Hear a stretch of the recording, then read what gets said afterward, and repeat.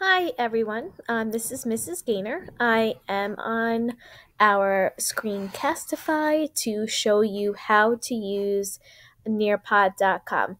Now we have used this with several of our students and they should be familiar with it, but I just kind of want to go through the beginning setup of it, how you get in and access the lessons. So as you could see up here, you are going to go to Nearpod.com. Then you will see where it says students and you will join a lesson. Mrs. Corrigan and I have been providing you codes for each lesson that we would like you to use. So each code is for a different activity. So for this specific one that I'm going to show you, this is the code. Then you click the blue arrow and that will bring you to the sign-in page. Now at this point, you are going to put your child's name in. And remember, you could just put their first name. You don't have to put all the last names in as long as we know that it's that specific child. That is great. And then click Join Session. So this is actually a kindergarten lesson in which the students would be working on a specific letters recognition. So in order for this is a student-directed lesson, so the students have access to change slides and go through them as well.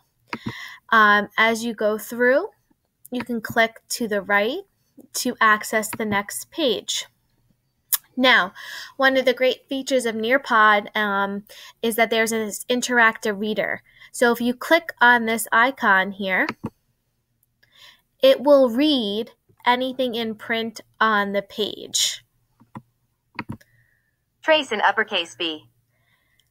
Now, if you also would like to change a language, you can do translate right here, and you could choose any language and it will translate in it as well.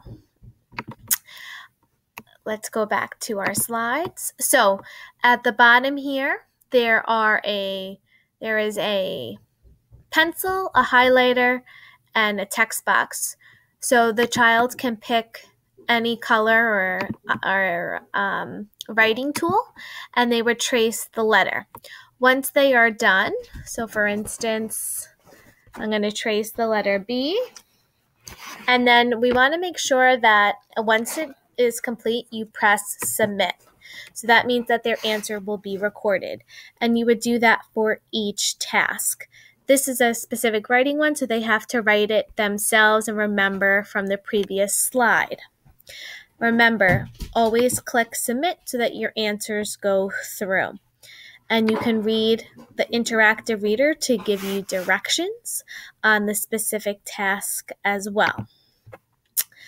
At the end of the lessons, it will go through each of the tasks and